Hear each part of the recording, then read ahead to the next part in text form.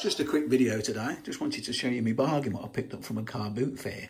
It's an Abus 5540 and I paid 20 pence for it. Yeah, 20p. But admittedly, it didn't work. It was a little bit seized up, but I've put some lube on it and now it all works okay. Obviously, you can see the crap still coming out of it. So just clean that off a little bit. But yeah, what do you expect for 20 pence?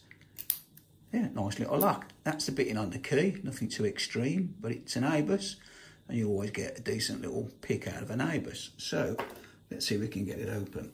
You know what you get with these? You get spools in there, and you normally go into the full set, and then you've got to get your counter to get out of it. So anyway, let's get on with it. I do like picking these. German quality locks.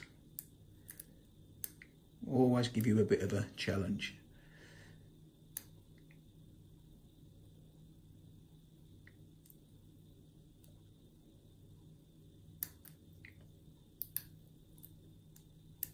And there you go, we got it. So yeah, not a bad little lock. I can't complain for 20 pence. Just keep cleaning all that gunk off and eventually it'll come nice.